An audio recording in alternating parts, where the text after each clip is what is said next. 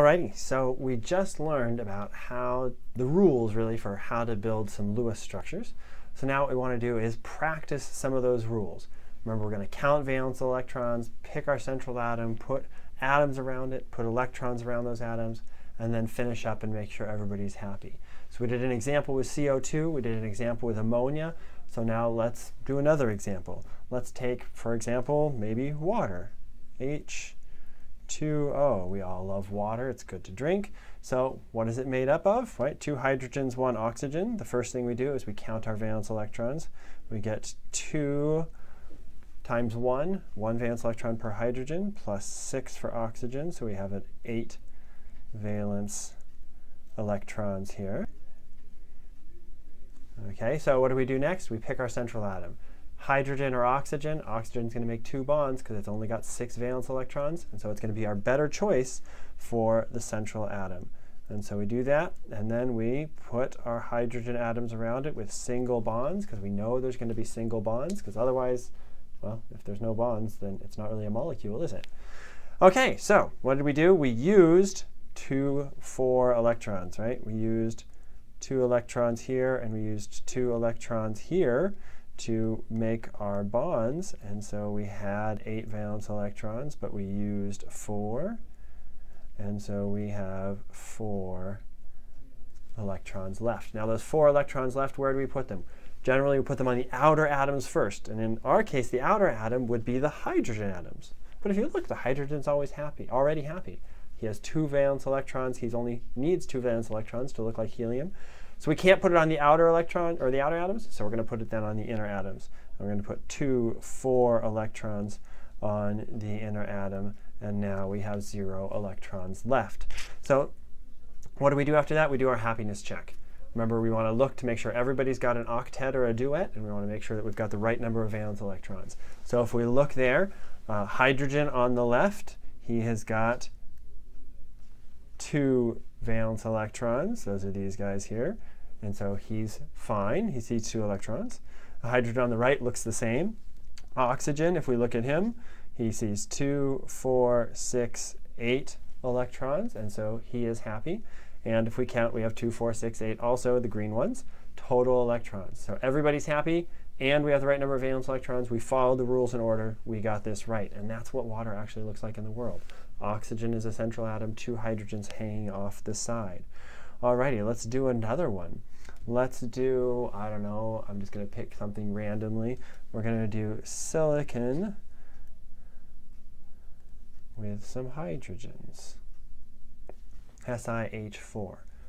Count valence electrons. 4 for silicon, 4 times 1 for hydrogen, and so we've got 8 valence electrons. Now, we've been getting 8 a lot, but it's just chance at this point. Who's going to be a central atom? Dude, silicon's got to be it. He makes 4 bonds because he's got 4 valence electrons versus hydrogen only doing 1. Then we're going to make single bonds to all of our other atoms, and we just kind of put them around. Doesn't really matter where we put them, usually on the edges, not on the sides or corners. And what did we do? We used 8 valence electrons. We had 8 valence electrons. Why did we use 8? Because we got 2, 4, 6, 8 that we used. And so when we use those 8 valence electrons, oh wait, we have none left. And if we have none left, that means we're down to happiness check already. Happiness check, hydrogens are all happy, they see 2. Silicon's happy, he sees 2, 4, 6, 8 if you go around the circle again, just like we just did. And so we're done. And that's what silicon with 4 hydrogens looks like in the real world. Silicon, 4 hydrogens around it. Alrighty, let's do something perhaps a little more complicated. Let's do C. OK, we've got my colors. CH2O. You're like, carbon with water? No, just because you see H2O doesn't mean it's necessarily water. It just means this molecule has a carbon, 2 hydrogens, and an oxygen.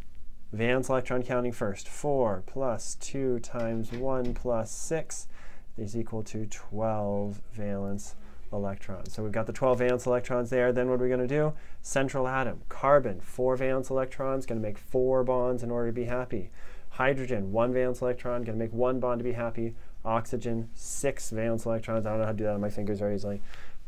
2 bonds to be happy. Who's going to do the most? Carbon. So he's going to be our central atom. And then we're going to put everybody else around there. And again, it doesn't really matter where you put them, but there we go. How many electrons did I use? I used 6, which means I have 6 left. And when I have 6 left, where am I going to put them first? Around the outside. Let me do that in a different color for you. Can't put any on hydrogen. Hydrogen's already happy. So I'm going to put 2, 4, 6 on oxygen. We're like, great, we've used all of our electrons. There's none left. We've used all 12. Are we happy? Well, certainly hydrogen's happy. He sees his 2 valence electrons here. Ding! He's happy. Oxygen, what is he? Is he happy? He is, right? He's got 2, 4, 6, 8 valence electrons that he sees. But what about poor little carbon there? He only sees 2, 4, and 6. He's not happy. What's our next step? We're going to take electrons from the outer atom and we're going to move them over to make double bonds. Okay, so let me scoot this guy up a little bit, and what do we end up with? Something that looks like this.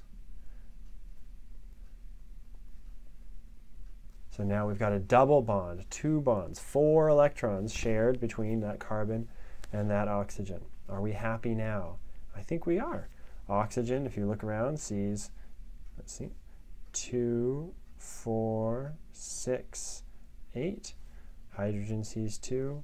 Carbon sees 2, 4, 6, 8. Do we have the right number of valence electrons? 2, 4, 6, 8, 10, 12. Cool. Right number of valence electrons. Everybody's happy. We did the rules in order. We can't be wrong. And that's actually what that molecule looks like. Okay, let's do one more. And we will go ahead and do, I don't know, maybe phosphorus trichloride. PCl3. Again, valence electron counting is the first thing we need to do. We got 5 for phosphorus, 3 chlorines at 7 apiece. That's 21 plus 5 is 26 valence electrons. Who's going to be our middle? Phosphorus has 5 valence electrons. He's going to make 3 bonds to be happy. 3 bonds to be happy. My face is backwards on my video, so it's kind of funny. And chlorine, he's got 7 valence electrons. He's going to make 1 bond to be happy. Phosphorus is definitely our better central atom. Now, again, the real rule is the most electronegative, but this works as well. We make single bonds to everybody else. C, Cl, Cl. Just for something different, I'm going to put that other Cl on the bottom. Now, when I add electrons around chlorine, I always like to use a different color because that L on chlorine looks an awful lot like a pair of electrons. And so how many did I use? Well, I had 26. I used 6 to make these bonds, right? 2, 4, and 6. So I used 6, and so I have 20 electrons remaining. I'm going to start putting around the chlorines. 2, 4, 6. I'm going to stop there because he's happy. He sees 2, 4, 6, a blue, and he sees that 8 total with the orange. So 2, 4, 6, 8, 10, 12, 14, 16, 18. Everybody's full. I can't put anything more on the outside, so what do I have to do? I now have to put them on the inside. And there's our 20 right there.